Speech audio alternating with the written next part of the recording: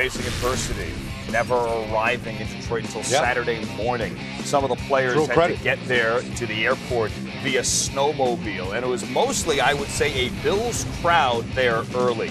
Robert Woods was putting on an exhibition early. This is not Odell Beckham, but Nate, that's a pretty touchdown. That is a pretty strong catch right there. Big hands. They say helmet or higher when you're in the red zone. That way the receiver can get his hands on it. He went up there strong. Not body catch, strong hands. Came down touchdown. The first Bills touchdown in 7 quarters. Want more Robert Woods? Look at that. What's going on with I these think gloves, Odell Beckham said, you know what? I'm going to show you all how to catch it one hand, and everybody else said, you know what? I can double that up. 2 hands is out. The 2 hands was so last year. I think Robert saw the social media love he was getting and said, you know what, I need a little bit of that action. Somebody hit me up on Twitter, said now people are going to start dropping balls because they're all going to start. Here we, though, have 2 hands and a touchdown, and then the shovel dance from Scott Chandler. Nice job, Scott Chandler. Dig yourself out of that blizzard. I could shovel snow. That's sweet right there. And the Bills have, in essence, buried the Jets early, 14-3. Michael Vick had only 25 yards passing at halftime. Here he's in trouble. Mario Williams chasing him, Baldy. Yeah, I mean, he was trying to find somebody in that red zone. Mike's never been a great red zone quarterback. Trying to locate the receivers his size, it's tough. For Mario, that's his 11th sack. A couple of plays later, Vick picked off by Corey Graham. Nearly intercepted, I beg your pardon, by Corey Graham. Dropped the Jets, settled for the field goal there from Nick Folk.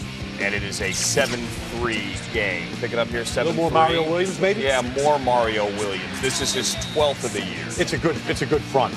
Kyle Williams, Marcel Darius, Jerry Hughes. It's an elite front four. Nate, Vick had his chances. He has Eric Decker wide open down the sideline in the final minute of the second quarter. And these are plays you have to make. Fingertips. Almost came down with the ball, but when you have a guy this wide open, you just got to put it in the breadbacks. And those are the type of plays that change the game and change momentum. A week ago tonight, Zach Mettenberger hit Nate Washington, same spot. That worked. Third quarter now, Jets punting here, and that's a block. Ryan Quigley blocked by Boobie Dixon. I said Boobie. Manny Lawson for the touchdown. It's 24-3. Rex Ryan, your thoughts? Well, Jaquan Jarrett just gets run right over here, right into the punter. All phases tonight.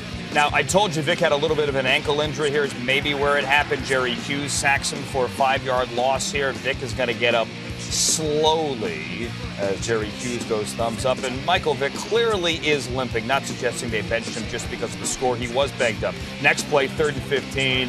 He's going to get picked off by Duke Williams. And Vick is actually, to his credit, going to get over there, go low, and make a touchdown-saving tackle. But again, he's very slow to get up. It's going to lead to a Fred Jackson touchdown. Vick limping towards the sideline. Bills lead this thing 31-3, and that is it for Michael Vick. He was ineffective, and he ends the game there with an ankle injury. So bring me Geno Smith. The first time we've seen Geno actually since the game against the Bills when they met week number 8, and he would be under pressure as well.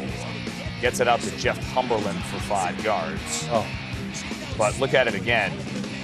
Ode Abushi is actually holding Geno Smith up here, his O-lineman. Let me save you and help you, and then throw it over to the sideline. Well, how did it get to that point? I don't. You know what? I mean, we're banging on the Jets here, but I'm going to give credit to the Bills. I mean,